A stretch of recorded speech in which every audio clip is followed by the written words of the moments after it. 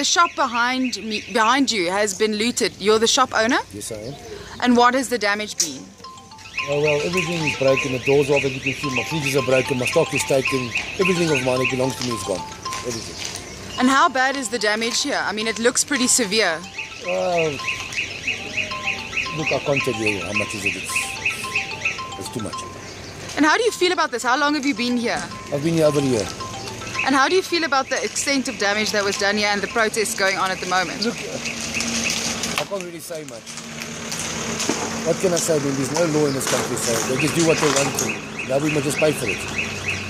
And explain to me what happened yesterday when you were here and you tried to come and extract some of your... Well, I came in at about 2:30. I tried to put diesel in my generator, and as I was coming out, they were coming from this side, broke all the walls, throwing stones, and I tried to fight back, but there was too much in there. I couldn't do much.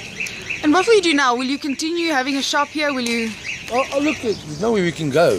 I mean, like I'm saying, I mean, we feed the people in here. I mean, that's what they do to us. Where must we go? Where can I go? I mean, we'll try and rebuild it. I mean, depends also on the landlord and the people. We just have to see what happens. You seem pretty despondent about what's happened.